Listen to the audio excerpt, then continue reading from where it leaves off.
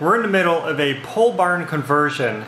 Well, just one room of it. We have this little addition to our pole barn that we're going to be converting into a usable, functional getaway. A little outdoor entertaining space.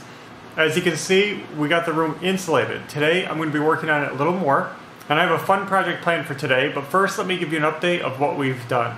Now, last night, I came out here and it was dark, turned on some lights, and I got working on the ceiling. You can see I actually got furring strips up. So now I'm going to be working on the ceiling.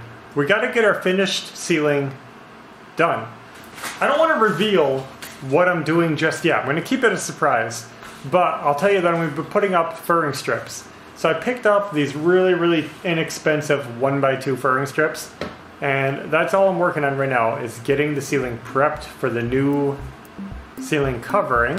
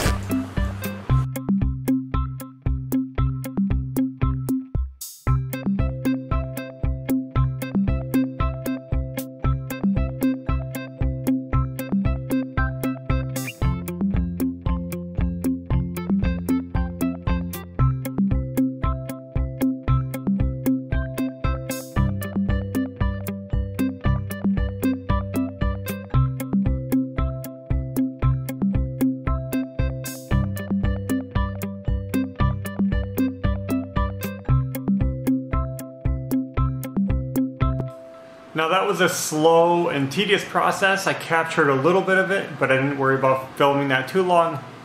I also went around and caulked and spray foamed some more gaps, really trying to air seal this room, make it as warm as I can. Right now I got 2 space heaters running in here to warm it up because I'm going to be doing some painting today. I know it's hard to believe that we're at a painting stage already, but I want to paint these trusses. Before I do any finish work on the walls and ceiling, I feel like it's best to get some of the painting out of the way so we don't make a mess later. So I was looking around in our paint stash in the house, and we have black paint left over from some projects that we did inside the house. I actually have quite a bit of this left, 2 partials and a full one of these. So I'm going to be painting all of our truss work black.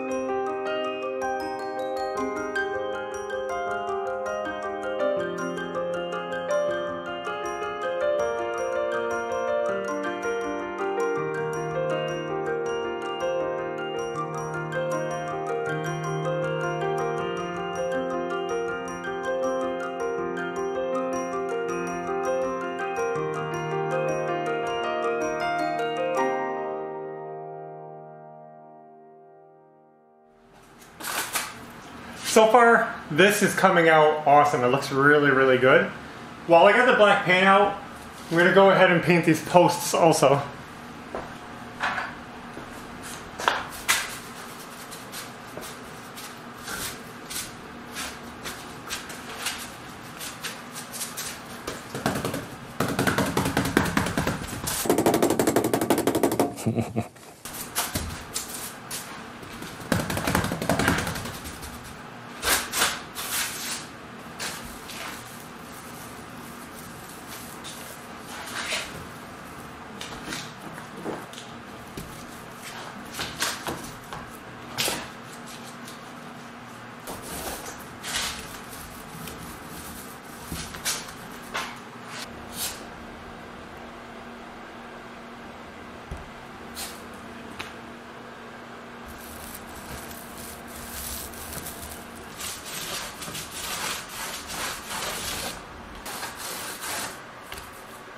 Okay, we made some progress today. We got our trusses painted, we got our beams painted, and I even painted the inside of the door jamb here black. I had it out, might as well do it.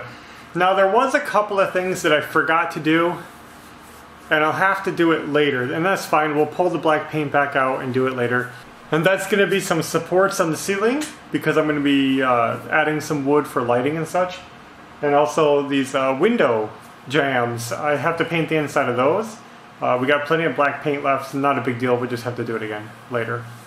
The room is looking very odd right now, but it's going to look good when it's done. The black and everything. I actually like the black trusses, but it's not going to be a gothic room. Don't worry. We're going to have white. This wall's going to be white. You'll be seeing that soon. And probably all white walls. I don't know. Do you guys want to see some color in here? You tell me what you think. So I've been out here taping up some more cracks I found, the seams between the panels, and Ashley came out to join me. I guess the room is finally warm enough for you. Yeah. I've been planning. I actually brought my chair in here to relax in front of the heater and just stare at the walls and just think, how am I going to do this? How am I going to pull it together? I really have a good idea.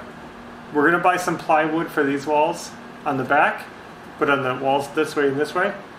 I'm going to try to use up the siding from our house. You guys might remember, I think we have 24 pieces of siding left over. Not being used, no purpose, so... We already bought them, so why not use them? And I think I can make it really cool. My idea is, since we have a door, exterior door, is to side it. It's going to look like the side of a house inside the barn. And I'm having some really cool plans to tie all this together and just make it look really neat when it's done. You guys are going to love it. So, siding, and the rest, like I said, I'll just do plywood because it's cheap, sturdy, and we'll just paint it. This room is actually almost 15 by 18 feet. It's a pretty good sized room. And since we left the ceilings open, you can imagine there's a lot of area to heat. We got 2 little space heaters in here, and it doesn't feel that bad. It's fine. Well, I'm sitting right in front of the heater. It's not that bad. I've been working without a coat on. Yeah. I don't know the temperature, but it's a lot warmer than outside, so that's good. But I don't want to just rely on plug-in heaters to keep the space warm, so I did go in and did some shopping tonight, and I ordered a heater for this specific room. I hope it's going to work good. I hope it's going to be big enough to heat the space efficiently. I also did some shopping for some other things, and you guys are going to really enjoy seeing what's coming next.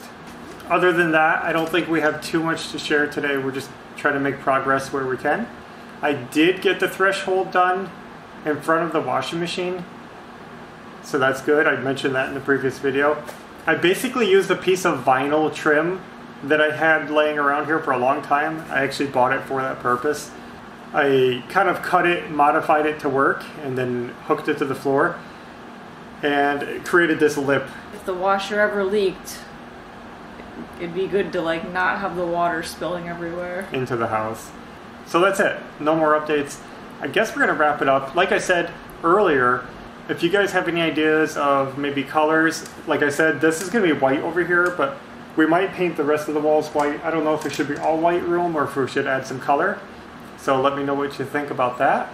And I'll probably start working on the ceiling next. You guys are going to want to see what I'm putting on the ceiling. It's weird. So, thanks for watching, and until next time, take care. Bye.